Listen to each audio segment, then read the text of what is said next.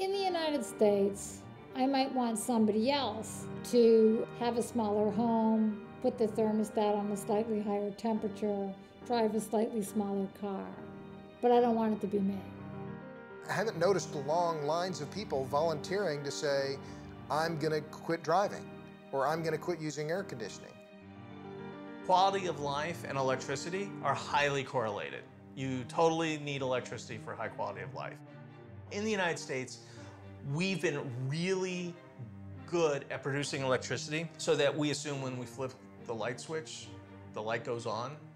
There's all sorts of surveys and quizzes and polls that are done to find out what the general public knows about energy. It turns out we don't know what we use, how much we use of it, what we use it for, or where it comes from.